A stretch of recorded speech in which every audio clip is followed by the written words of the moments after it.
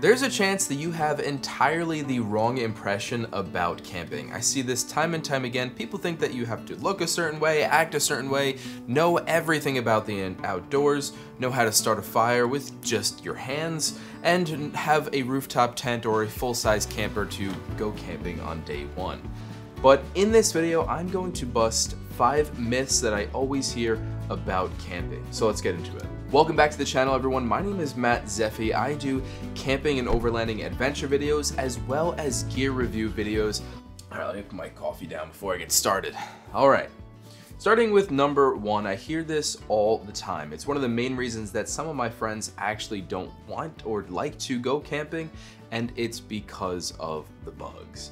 And this is a myth because oftentimes I'm camping in seasons where it's not actually that buggy, and also if I'm camping and there's bugs around, I'll just go to a different area.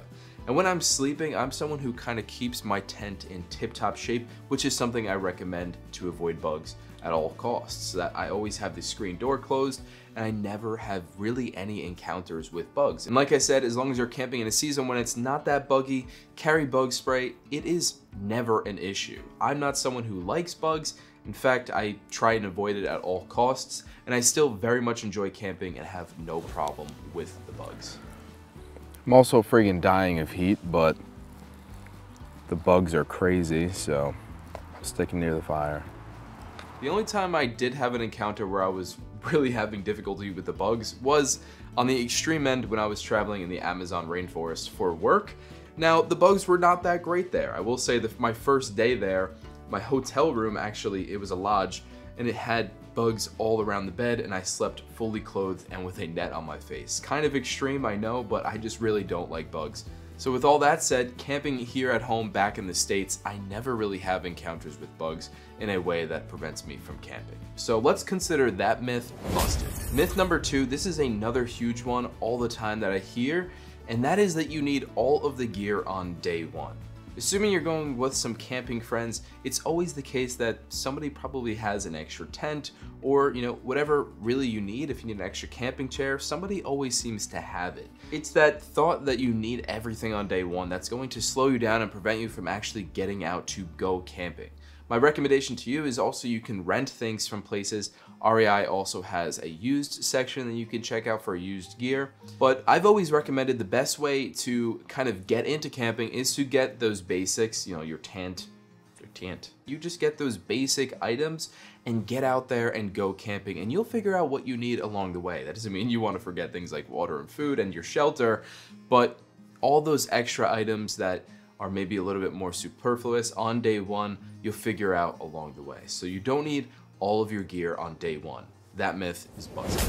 Number 3 is thinking that going camping always has to be roughing it. In many cases, some people have these elaborate setups where it's not roughing it at all. Some people have massive RV vans or these beautiful van lifers with their amazing vans and everything inside them. And if you're like me and you have a Jeep with a rooftop tent on it, I don't find it to be roughing it at all, except maybe when there's no showers immediately available on that day. And in many cases, going camping doesn't necessarily mean that you're going to be sleeping on the ground. You can bring, I've seen air mattresses that are just as good as somebody sleeping over your house, and you bring that air mattress out camping with you as long as it fits in your tent. There's sleeping pads that are incredibly comfortable. So it doesn't mean that going camping means that you're gonna be literally sleeping on the dirt floor. And there's extremes on both ends. There's people that bring their entire house with them, and there's people that are quite literally just sleeping cowboy camping with their sleeping bag on a dirt floor, basically. So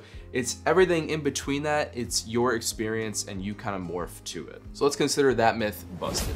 Now, number 4, I hear this one quite often as well, thinking that you only have to eat cold food camping. I don't know where this idea comes from because we have stoves, we have propane stoves, everybody has a jet boil, and if you're camping with many of our friends, we all have these elaborate camping stoves as well. I always carry one in my Jeep, in my More Ride trail kitchen, and I love carrying a full stove with me as well as a refrigerator. So not only are we not taking, just granola bars, we also have elaborate meals, and I don't even have to pack ice into that refrigerator chest.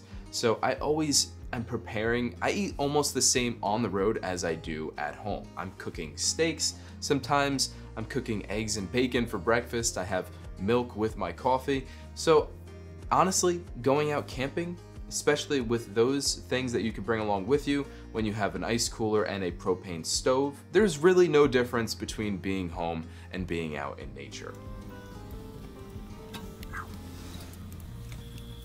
Why can't you just accept it?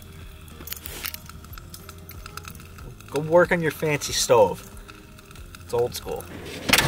A little crooked. So this is a pan. You got a nice ribeye.